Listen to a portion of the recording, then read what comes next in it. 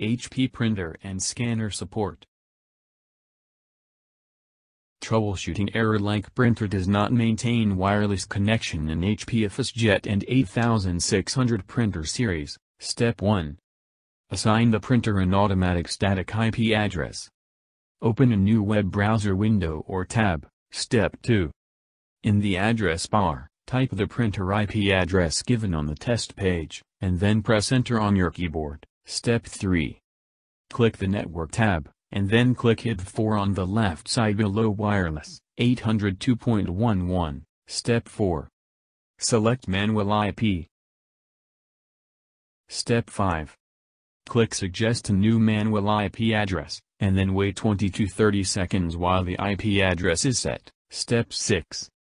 In the Manual Preferred DNS Server and Manual Alternate DNS Server fields, type the IP addresses found on the test page that you printed in the previous step, and then click Apply. Step 7. Print another test page from the control panel on your printer to make sure that the printer's IP address is the one you assigned. Step 8. Turn off the wireless router. If the wireless router does not have a power button, disconnect the power cord on the router to turn it off. Step 9. Press the power button on the printer to turn it off. Step 10. Turn the wireless router back on.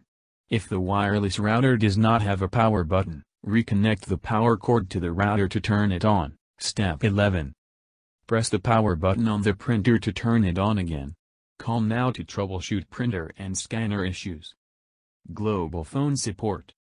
1-800-857-2133, HP printer and scanner support.